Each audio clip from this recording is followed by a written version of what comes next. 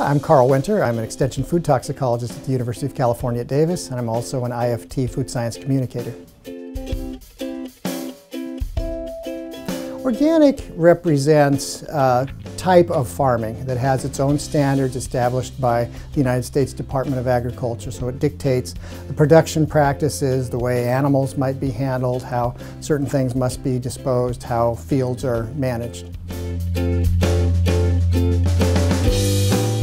It's clear that organic and conventional foods have differences. But the most important thing to remember is that there is no difference in terms of the safety. You might have a different type of practice, but ultimately when consumers eat the food, organic food, conventional food are equally safe.